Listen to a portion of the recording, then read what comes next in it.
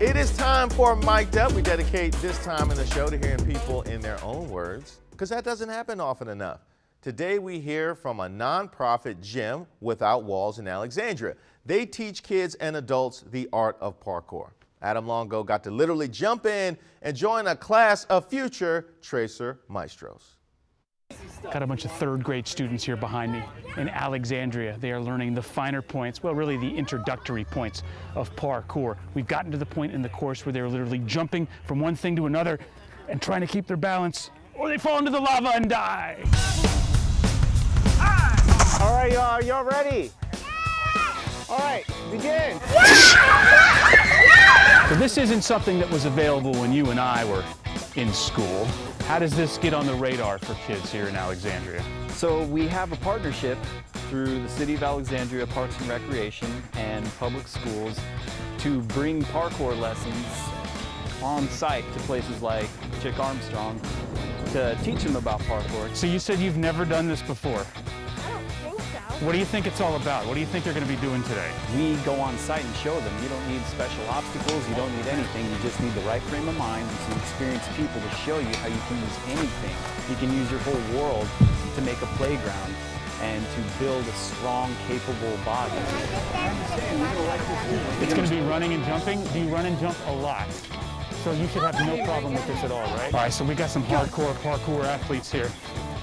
We're going to see if we can make it through the gauntlet of swings. Are we going to be able to do it? Look at him go. Look at him go. Oh, hello. It's like Frogger in real life. You did great. Nice job. It's the very first skill anyone teaches themselves. You're just curious about your body, how to move, how to explore, and pretty soon you're walking and running and climbing on things and then threatening to jump off of it and being told no. So they're doing parkour before they can even pronounce the word parkour. Everybody does parkour before they know what it is. Can you turn your arms like this? A lot of this is parkour, my friend.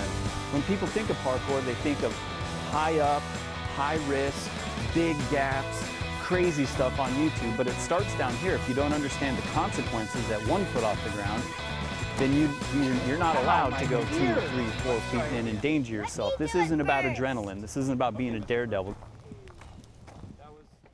First of all, well done wearing the Terp shirt without a turnover. Had to represent, yep. You're the only one that did this weekend.